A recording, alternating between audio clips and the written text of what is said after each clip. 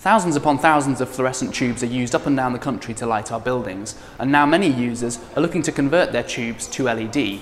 But LED tubes are one of the most controversial products in the lighting industry, and the concerns aren't just about the quality of light they give, they're also about fundamental questions of safety.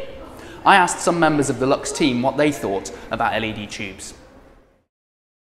Let's start with the advantages. So they are directional, which is a good thing for people who want to control light. Good quality tubes have good average rated lives, and price per pound. So value for money wise, the better quality ones are good value. The downside is people forget about standard fluorescent. So an LED tube average rated life anything from 25 to 40, 50,000 hours.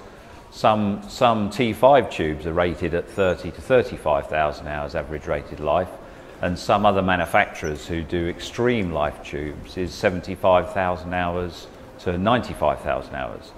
So the cost economics of LED, particularly LED tubes, has to be thought through very carefully. What advice would you give to someone considering using LED tubes? Well, the first thing to consider is why you're doing it. So over a long period of time, the function of the space might change, and you might actually want different levels of illumination or a different kind of lighting in there. And certainly when you put in a new LED tube, you have to bypass the existing control gear and you get mains voltage on the lamp holder, and for various reasons it does mean that you lose your guarantee, whereas if you buy a new fitting, you've got the full manufacturer's guarantee with it, and of course you get the optical distribution where you want. For someone that's considering choosing and installing an LED tube, what's the worst that can happen? Death, I guess, is the worst outcome. The challenge there's a lot of product coming to the market, and is it safe? That's the first question that you need to ask. You can't necessarily trust the CE mark, as we all know. It's a well-known acronym for Chinese export.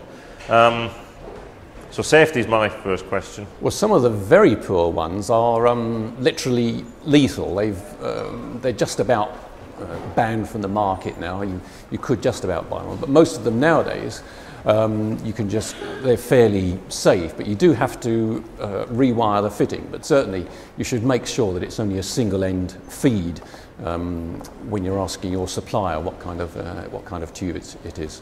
The worst kind are the ones where you insert one end into the lamp holder and the other end becomes live.